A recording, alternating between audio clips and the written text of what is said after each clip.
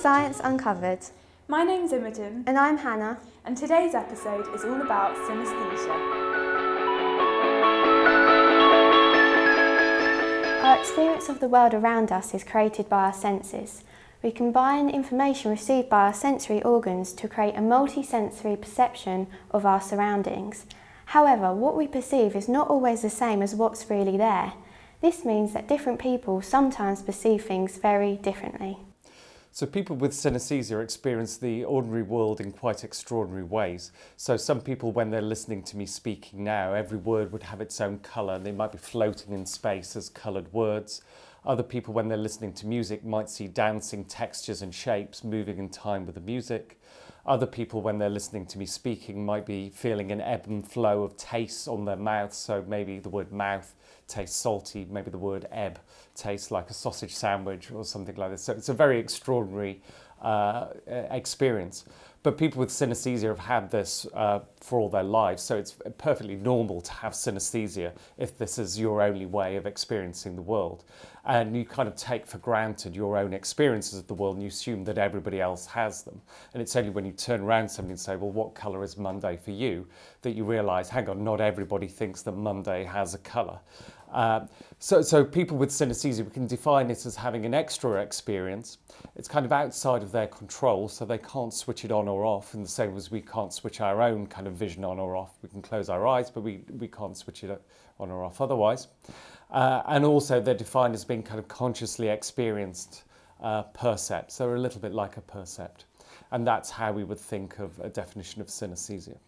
So Imogen, you have synaesthesia. What exactly do you experience? Well, I have colour grapheme synaesthesia. So each letter of the alphabet and each number has a specific colour, and I can actually see the colours when it's written on a page. So what would the colours be for my name? Well, for Hannah, H is brown, A is red and N is yellow. But because H is the first letter of the word, it appears as more dominant to me. So H for me would appear as like a brown sort of word. One way to test for colour grapheme synaesthesia is to use a colour picker, like the synaesthesia battery. This tests the consistency of colour associations. So one of the important things about synaesthesia is how science can prove that it's real. So one of the ways in which this has been explored is by looking at what happens in the brain when people with synaesthesia have these unusual experiences. So some of the studies, for instance, have had people lying in a functional imaging scanner where they're listening to people speaking and they've got their eyes closed, so you know that they're not receiving vision via the normal route. And you can show that when they're listening to people speaking, they're activating a visual part of the brain that's responsible normally for perceiving colour. So in this case, the part of the brain that supports colour vision is being activated by the sound of speech rather than from input in the eyes. And this corroborates what people are reporting, that there is some difference there. So is there something different going on in the brain, or do synaesthetes just have a very good memory for associations? So one of the things we know is that there are structural differences in the brains of people who have synaesthesia. So they don't have holes or damage in their brain. It's not like a neurological condition in that sense, but there are structural differences in their brain. So in fact, the part of the brain that processes colour actually has more grey matter in it. It's physically bigger at the millimetre scale in people who have synaesthesia. You can also show that the white matter connections, which are the parts of the brain that connects one region to another, also differ in the way that they're organised. But again, there's a tendency in synaesthesia for them to be more organised rather than less. So synaesthesia can be thought of as an individual difference in the way that the brain is wired and structured, and this gives rise to these unusual ways of experiencing the world. People can also have acquired synaesthesia through the use of hallucinogenic drugs such as LSD, which affects the activity of serotonin in the brain and causes visual illusions. One of the things that's been known about synaesthesia for a long time is that it runs in families. So this suggests that there's a genetic component to it. One of the things that doesn't run in families are the particular associations themselves. So a mother might think that the letter A is red, but a daughter might think that the letter A is yellow or green, for instance. But this is also important because it could run in families simply because the mother has taught the children what the particular associations are. But that disproves that is the case. It's as if each person kind of creates their own type of synesthesia. So what the genes are doing is providing a biasing influence that is shaped by other random events or other individual differences in the person's brain.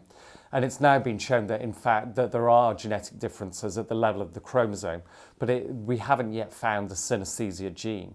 And the current evidence here suggests that synesthesia might have multiple genes that contribute to produce this particular experience and this particular phenotype.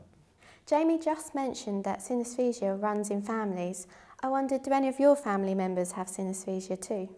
Yes, my sister actually has the same type, colour grapheme synesthesia. And do you have the same colours? No, we completely disagree on the colours. Our synesthetic alphabets are completely different. The University of Sussex is doing research into many areas of synesthesia to help us better understand the condition. So some of the research we're doing at the moment is not just looking at the symptoms of synesthesia, but looking at what happens to your general kind of cognition, your ability if you have synesthesia. So if you have synesthesia, you have these unusual experiences. Then the question is, so what? Does this enable you to do things in a different way, in a better way? Does it kind of interfere with your ability to do certain things? If anything, we find that synesthesia tends to convey certain advantages. So some of our current research is looking at memory in people who have synesthesia. And we can show that if you experience words as being coloured, you have better memory for lists of words. So just reading aloud a list of words and then kind of clicking your fingers and getting people to kind of recount the list, that they tend to do rather better on that than people who don't have synesthesia. They also tend to remember certain visual patterns as well. So it's not just the case that words which trigger colours are better remembered. They seem to have a better visual memory itself. And to people with synesthesia, words are a visual stimulus, whereas for other people they're purely auditory, or that they're kind of abstract, kind of semantic things. But people with synesthesia experience them concretely, and their visual system seems to hold on to things in a better way. So we're interested in exploring what that means. So if you can see music as well as hearing it, what does that mean for your ability to remember a musical piece or reproduce it exactly, for instance, or to interpret the musical piece? Do you do it in a different way? Do you do it in a better way? These are the kinds of questions we're exploring at the moment. All the colours of the words you've seen throughout the episode have been based on Imogen's very own synesthetic alphabet. We hope you've enjoyed the episode and that you've learnt a bit more about what synesthesia is. Thank you for watching. Make sure you like us on Facebook And follow us on Twitter. See you again next time. I see your true colours shining through.